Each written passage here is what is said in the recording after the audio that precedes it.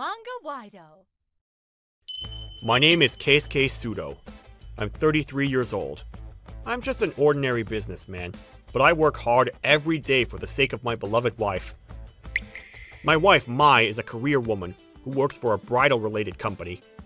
We've talked about having a child when I get a promotion, so now it's just the two of us. One day, Mai's colleague, Takagi-san, came to visit. Hello. Welcome! We prepared some drinks, so make yourself at home. Keisuke-san is so kind. I envy you, Mai. Right? Takagi-san has a cheerful personality, and we got along after meeting several times. Nowadays, it's not uncommon for me to join them for a drink. The three of us drank together for a while. Well, you two enjoy yourselves. Good night. I was tired from work, so I went ahead and slept in the next room. I usually don't wake up until the morning once I fall asleep, but... That's hilarious! I woke up that day to the sound of them laughing, and I found out a shocking truth. Hey, are you sure you're done with that guy? It's over! I haven't seen him for a while. That guy? Over? I mean, now that I think about it, it's pretty brave of you to have a double affair with someone in the same department. Having the same keychain and stuff, it even made me nervous. But he didn't find out about it. Well, I do have some memories and pictures on my old phone, but... You're not over it. Because he's the person I fell in love with more than anyone in my life. I guess it's natural to have an affair when you really love someone. Are you kidding me? After that, they continued talking jovially, unaware that I was awake.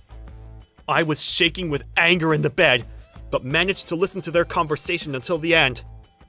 After Takagi left and Mai went to bed, I looked for Mai's old phone. Luckily, it was unlocked, and I could easily check the data. Inside, there were some nasty text messages and photos of them in the act that made me want to turn away. As I checked them, I was able to identify the other man to a certain extent. The man's name was Naoki Maehara. He worked for the same bridal company as Mai. They were together before we got married, but then Naoki left Mai because another woman had a child of his own, and he got married to her. Mai and I were married after that, but she continued the relationship with Naoki, and it ended about 4 years ago. I'm the only one who didn't know. As far as I knew, even Mai's parents knew about it and kept it from me. I almost fell into despair when I thought of the face that had been smiling at me all this time. I was literally shaking with rage. I'll make them get what they deserve. I started to take action the next day. First, I consulted a lawyer, and then I hired a detective to gather evidence. This led to the discovery of many new facts. I was furious every time I received a report, but on the surface, we continued to live happily as a married couple. After all the evidence had come to light, I decided to strike at once. And a few months later, one day, when everything was ready and I was waiting for the right opportunity, I happened to be on my way to Mai's parents' house. My in-laws, who didn't know about anything, talked to me with a smile. Oh, Keisuke, when are you two going to have kids? That's right, we want to see our grandchildren soon. Well... I want a kid soon too, but this guy doesn't get promoted at all. Something snapped inside me with that statement. I didn't care about timing anymore.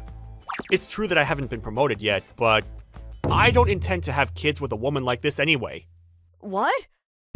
What an awful thing to say, Keisuke! That's terrible! Talking about my daughter like that! Apologize to Mai! Yeah! I just want to have a kid as soon as possible! No. You're the ones who should apologize.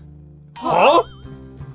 I mean, if you want a child so badly, it doesn't have to be with me, does it? Let's see. How about with Naoki-san? Naoki-san? Stop talking nonsense!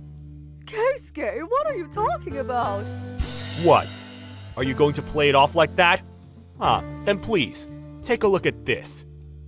I showed them the data I transferred from Mai's phone. Then all three of their faces gradually turned pale. I can't believe you are hiding this as a family. We don't know what you're... No. I already know everything. Even the fact that you guys covered for Mai's alimony demanded by Naoki's wife. What? That's right. Naoki's wife found out about the affair with Mai several years ago. And when Mai was charged alimony, she cried to her parents and asked them to cover most of the bill. Of course, they kept it a secret from me. How can you say, "I want to see my grandchildren," like that? Whoa. But it's over now. That's right. He changed apartments and I haven't seen him in years. It's over. Mai, is it really over? What? I played back the audio I had recorded on my phone. Yes. It's the conversation when Mai's colleague Takagi came to my house. But that plan was crazy. The one where you thought of having your husband raise your child with Naoki. That one. That failed after all. But he's not getting promoted anytime soon, so I think I'll resume the operation. That sounds good. Mai was so pale, she was almost white. Anyway, I'm divorcing Mai. Wait a minute. Don't you think it's an overreaction to get divorced over something that happened so many years ago? That's right! Just when we were finally at peace with our lives! Years ago? Overreaction? I only found out about it recently. Well, I'm sure you'll be hearing from the lawyers soon. You'll just have to wait patiently. Hey! I left the three of them stunned. But that was only the beginning. I decided to bury each target, one by one. First, I demanded alimony from Mai's lover, Naoki. Naoki now had 2 children, and they'd been living happily. Naoki, perhaps relieved that it was all over, got down on his knees to me, crying. Please don't tell the company. Well, I can understand why you'd get so desperate. Next time, it won't be over with a transfer. How do you know? According to the detective's investigation, Naoki's wife was also an employee of this company at the time. And when she found out that her husband had an affair with a coworker, she went on a rampage within the company. If such an ugly story among employees of a wedding hall were to get out, the company's image would be tarnished. The company, fearing this, paid off Naoki's wife to keep her quiet and transferred him from the wedding hall. They tried to settle the matter by having Naoki work away from Mai. I'm on thin ice, so please don't tell the company! I'll be happy as long as I get my alimony. Well, why don't you start looking for a new job while you still can? I think the alimony is going to be pretty expensive. No! Alright, next up. I'm over, Naoki! I'm in love with you now! Huh. I demanded alimony from Mai as well. But Mai just cried, and it wasn't going anywhere. Even if you tell me you love me now, I can't trust the words of someone who's planning to beg for alms. That's... Well, it's also my fault for not noticing it. But leaving all the data on your phone is a little naive of you, don't you think? I heard that even cuckoos can be a little better at begging for alms. Why don't you learn from them? Cuckoos. After that, Mai cried a lot, but the divorce was finalized without incident. I thought I was done with the alimony proceedings, but Mai's colleague Takagi came at me, who had heard the story. What a stupid woman. What are you doing rehashing something that happened 4 years ago? Oh boy. I'm grateful to you though, you know? What? I was able to find out because you were talking so loud after all. Do you enjoy making Mai cry? And the statute of limitations on adultery is 3 years, and yet you still demand alimony. 3 years is the time period in which you can claim alimony after you identify the adulterer. It takes 20 years after the infidelity for a claim to be dropped. What? But good for you to know that the statute of limitations on adultery is 3 years. I guess people who have affairs have the knowledge. What are you talking about? I've never had an affair. I was researching your company, and your affair came up too. That's... Well, it's not important to me. I can get you a lawyer if you want. I mean, if they find out, they'll probably charge you. Alright, up next is... I demanded an apology from my in-laws through my lawyer, but they seemed reluctant to do so, and seemed to be taking my side again. You don't have to go this far! That's right. She's been through a lot. Then think about it. What if the child you were raising as your own turned out to be the child of your wife's lover? Well, Can you tell your relatives and neighbors that your daughter is the kind of woman who plans to beg for alms?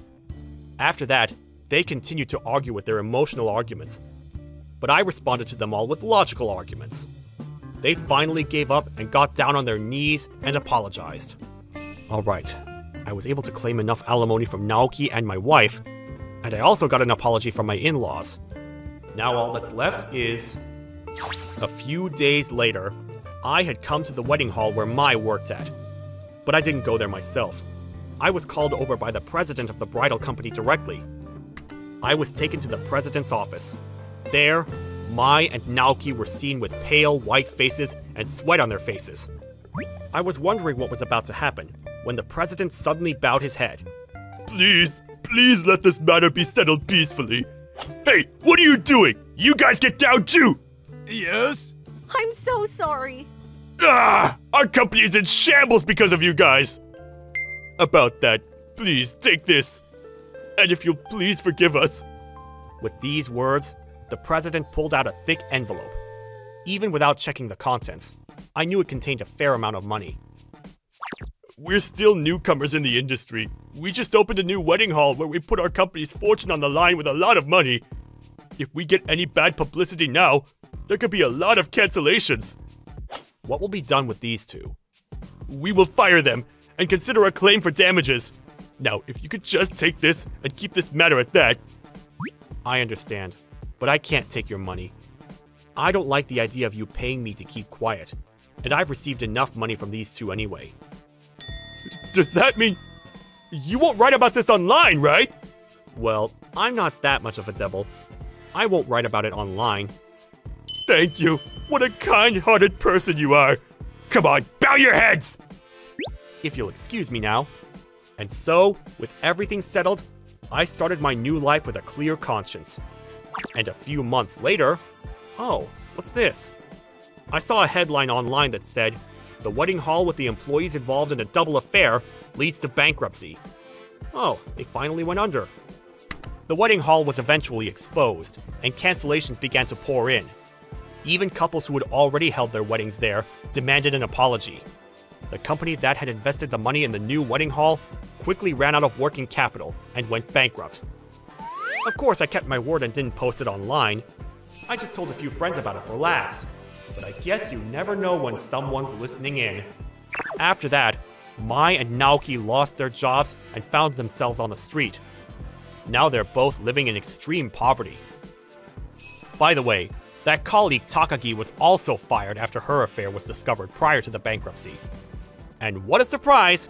Her affair partner was also a colleague at work. It seems that wedding hall was rotten until the very end. That company should have turned it into a wedding hall exclusively for adulterous couples. On the other hand, I got a promotion after that, and everything is going well.